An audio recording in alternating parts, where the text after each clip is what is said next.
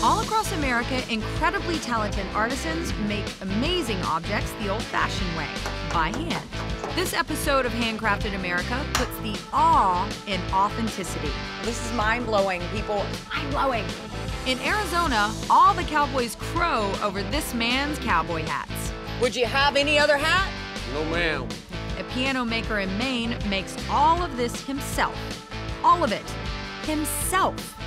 Here's the keyboard in action for this 19th century Viennese piano. And in Wisconsin, this tinsmith's work was inspired by the 19th century, but will last well into the 22nd.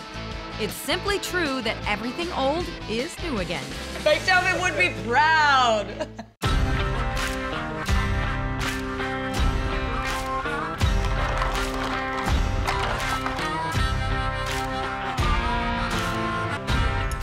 Some people think a cowboy hat is just something to spice up an outfit, but real cowboys know they're more than just an accessory. So much more.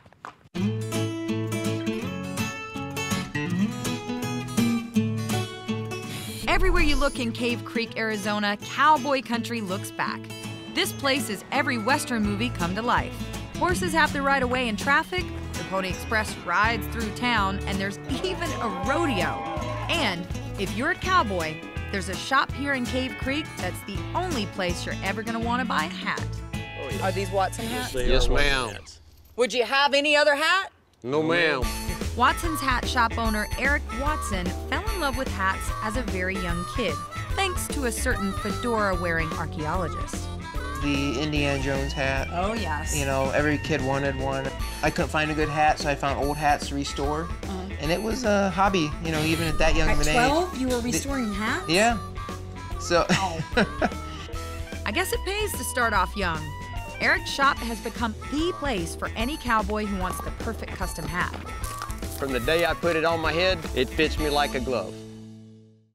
So what are your hats made of? We primarily focus on beaver fur felt. Okay. And that's the best. That's always been the best for hat makers. Why is it the best? Their fur is very lightweight and it's very strong, but also breathes because it's a natural fur. So it's just been #1 use for hat making since probably 250, almost 300 years ago. Is it what the cowboys prefer? It's what the cowboys prefer. And that's all that matters. What are these called? These are actually wood hat blocks. These particular ones that you have in your hand are approximately 80 years old. 80 years old? And do you still use these today? Yeah, we use all these depending on the style. We're gonna make a hat today, and what is the first thing that we need to do? We need to pick the raw blank. Blank, what is a blank? A blank is actually a raw piece of material that's kind of domed out. It's just like an artist has to have a canvas. This is a hat maker's canvas. We're actually gonna pick one. We gotta go up the ladder Up here. there? Yep. Okay, so Eric, we have our blank. Now what are we gonna do with it? Well, we're actually going to block it. We're gonna use this blocking table here. It's been fully restored. It's from 1920s. Wow. You're gonna stick the body upside down in the pot. You're gonna step on the foot pedal. Full speed? Release. Go ahead.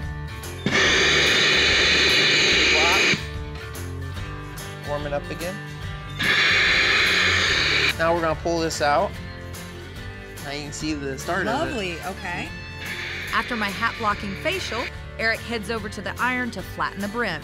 He ties a rope around the base of the crown to ensure the perfect crease. And at this point, it's ready for the crown iron. No surprise, Eric's crown iron is another piece of beautiful vintage equipment.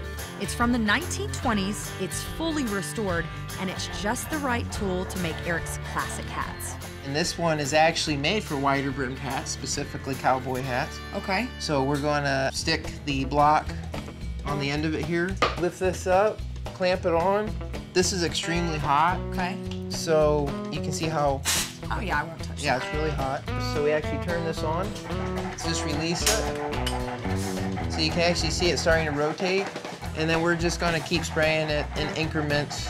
We're looking for the oils in the beaver fur to raise to the surface. We're gonna go in the pouncing room and refine the hat down, make a beautiful finish. Awesome. So we're gonna head in here. Pouncing. So, oh, but you can't come in here. What? Why? This is proprietary, so nobody's allowed in here. Is he joking?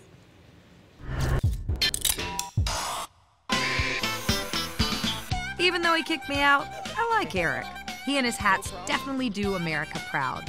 I've always been very patriotic, and what's more patriotic than the bald eagle?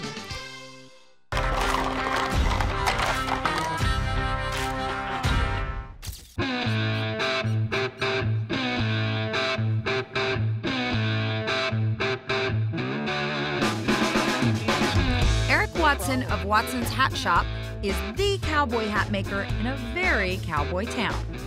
It definitely is a step back in time. This was actually settled by the cavalry during the mining time in the 1800s. Eric is keeping that Old West tradition alive with his beaver fur felt hats. And from what I've seen so far, his work is very impressive. We've shaped and steamed and ironed. But then Eric totally blocked me from his pouncing room. In hat making, pouncing is sanding the material until it's shiny and smooth. It's often done with fine grit sandpaper. Of course, I can't speak to Eric's methods. I can, however, speak to his results. Wow. It just has a nice smooth feel. Next, Eric's cutting the brim. Then we'll give the crown that signature cowboy shape. So this is actually an old wood hat block. It's a cattleman style hat block, and we're going to what we call block shape. Okay, what is this gonna do? We're actually gonna set the shape of the hat. Okay. Pull it out, lift it up right here. And this is a very common cowboy or cowgirl shape that's been used for 100 years, and they still want that shape still today. The felt still needs to dry, so in order to retain the look, he puts a wedge in the cleft on the crown, and these cool earmuff-looking things on the sides. Letting it dry this way will permanently set the shape into the hat. So the next thing we have to do is we actually have to cut and sew the leather sweatband inside the hat. When it comes to cowboy hats, the sweatband has to meet pretty specific requirements. We'll use a 2-inch sweatband, which is commonly found in a Western hat, simply because these are utility type hats. So they have to last and hold up, and it helps protect against moisture and sweat. Eric, I have to say this is quite the sweatband. It's goat hide leather. It's goat.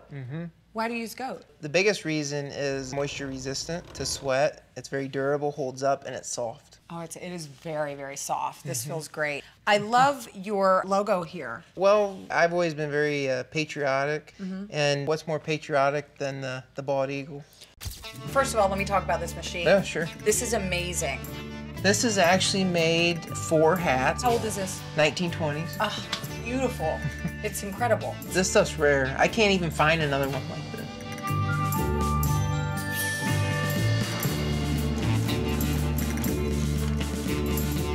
We fold this in, and then we'll lay that in there like that. That is beautiful. Perfect. It almost looks like a cowboy hat. It just needs that signature bend at the rim. We head back to the steam to soften the beaver fur, and Eric gently bends the rim by hand. Then he uses a piece of felt he cut off the brim earlier to make a hat band with a working buckle that can adjust the size of the hat to fit the wearer. Hat prices start at $400. His shop's signature hat is $5,000. That one has real diamonds in the hat band buckle set. I love the way it fits. Sits on my head. When I had it made, there was no doubt I didn't have to break it in, no stretch, no shrink. It sits on my head the way a hat should fit. Eric, this is beautiful. And this is a cowboy hat. Only thing it's missing is a horse. Eric made this one for a real cowboy, but he's got one just for me to take home. Happy trails, my friend. Happy trails. This cowboy hat's so authentic, I think I'm gonna have to get back on my horse and ride off into the sunset, huh? Can I call you Trigger? All right, come on, let's go.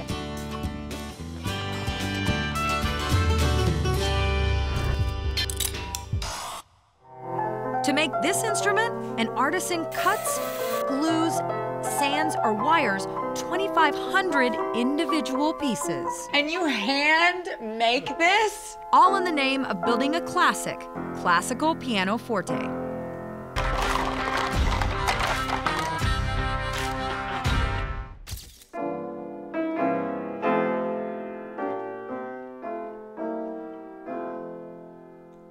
Ah, lovely. I wish I could play like that.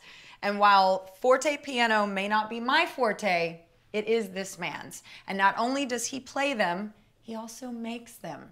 By hand? Yes. By hand.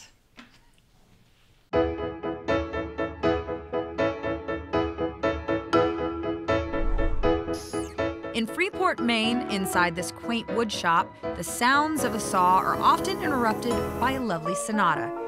That's because Rodney Rogger makes 19th century classical pianos. To Rodney, the sound of a wooden piano is music to his ears. Making them is music to his soul.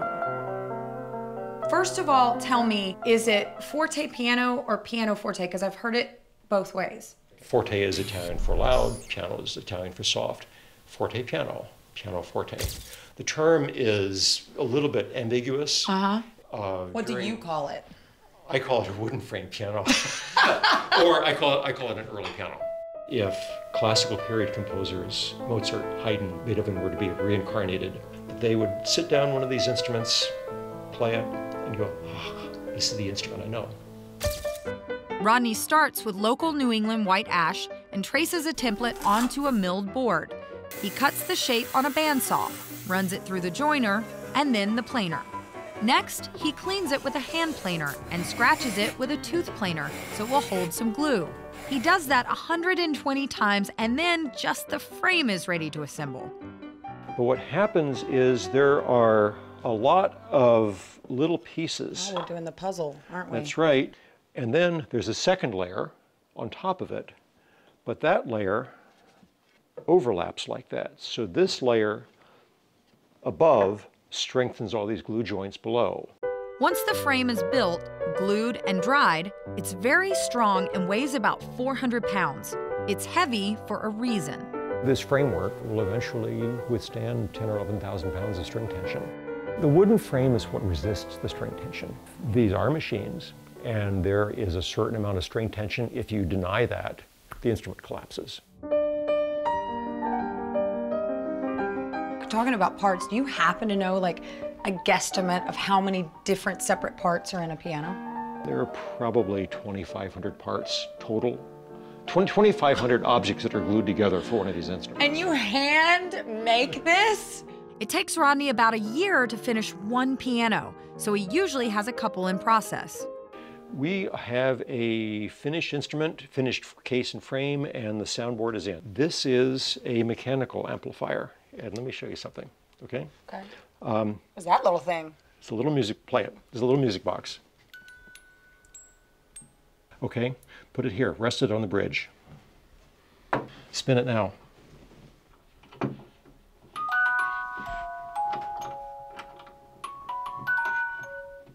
Wow! The soundboard's the soul for the instrument. This wooden object is now at the transition from being a wooden box to a musical instrument. The soundboard may be the soul of the piano, but the keyboard is the mechanical heart. The key lever is made of spruce. It's very stiff and very light and responds well to a player's touch dynamics. The naturals, or white keys, are made from cowbone, and the accidentals, or black keys, are made from ebony wood. This 6.5 octave piano has 80 keys. When a player presses one, a hammer swings up and hits a string, creating the note. That's called the piano's action. The hammer swings up, hits the string, lowers, and is locked into place by a piece called the escapement. Every piece has its own hammer, which means Rodney makes 80 hammers. Let's make a hammer, Jill. Okay. It's a wooden core, which I've shaped to the hammer shape. And we're going to cover it with strips of leather. We're going to glue them on, one layer at a time. So here is hot animal glue. When you say animal glue, like what's that made of? Skins and hooves of, hey, there's no such thing as a vegetarian musical instrument.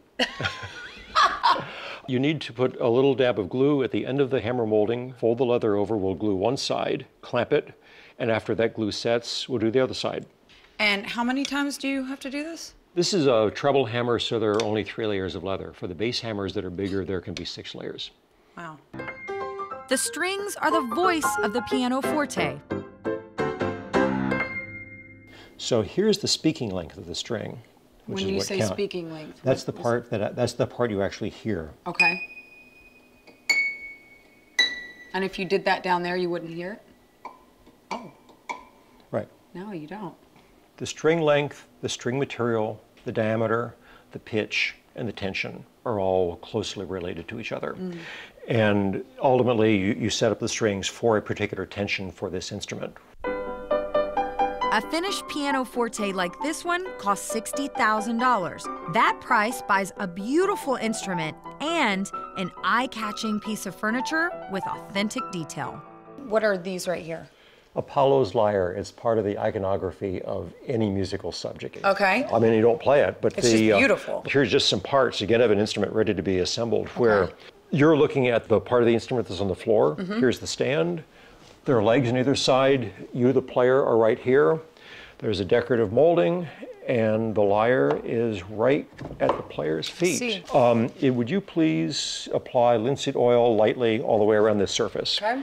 So the oil's soaking in, and what we do is use some very fine sandpaper, and the oil is sanded. It pops. The pattern glows when it's finished. So beautiful.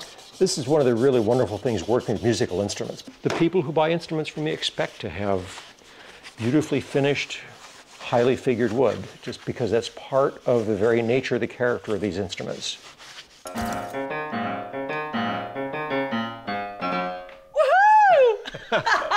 Okay. Beethoven would be proud. This tinsmith makes Civil War era products that look right at home in a modern world. I The love glass that. slides up so you can put a candle in it. Love that.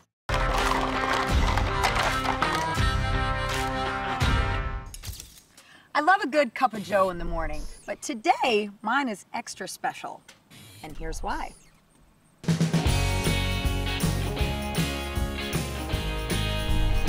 In Janesville, Wisconsin, tinsmith Jim Feeble makes authentic, old-fashioned coffee pots and mugs, just like those used during the Civil War. Even as a boy, Jim loved making things by hand. When Jim met a blacksmith at a Civil War reenactment, he was inspired to learn his own 19th century trade. I have never seen somebody take on the tinsmithing as well as he did. This one here is a mess kit. It's got a canteen in it with a cup and cooking pans. What is That this? one there is, they call a ship lamp. It just hangs. It's just a straight oil burner. Okay. And this is a little personal lantern. I The love glass that. slides up so you can put a candle in it. Love that. What is it about tin that you love working with so much? I like the layout and the design and then the forming and bending and shaping and soldering.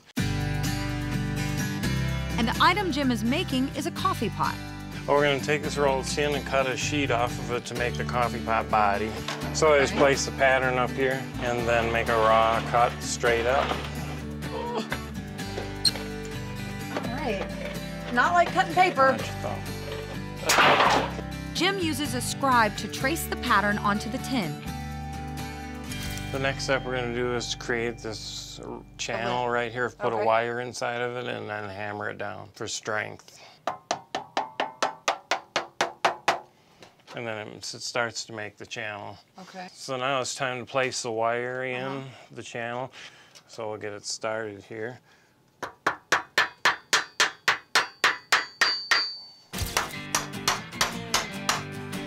And you can't make a coffee pot without these, the holes that actually allow the coffee to pour through the spout. Next step we're going to do is put this bead right here in the coffee pot with the swedge. This is the swedge, just snaps down in the hole. So this bend is called a beading, A bead. and it gives this strength.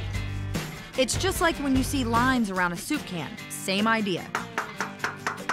Jim uses wool or leather between the swedge and the tin to prevent scratching. Okay. I've done this area here and folded them over. And now we just lock it together. We slide it over the stake. Make sure it's nice and tight. And then start setting the seam down.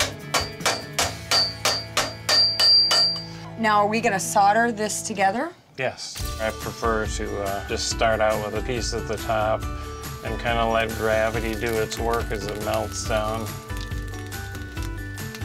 It doesn't have to be perfect because then it looks machine-made, where this way is handmade. You can tell that it's handmade. Jim adds the handle and creates a lip for the bottom of the pot. So now we take our little mark right there that we made and we put the back seam on it. Okay. And the bottom fits all the way around. Yeah. Jim solders the bottom of the pot, and now it's time for the true test. It's not leaking. The finishing touches include the top ring and the spout. Despite all of this hard work, Jim's coffee pots start around $40. That's quite a deal when you consider that Jim's products are built to last for over 150 years. I had a brilliant day today. Thank you very much. You're welcome. Wild West cowboy hats, 19th century pianos, and Civil War era coffee pots. These artisans all have the same goal.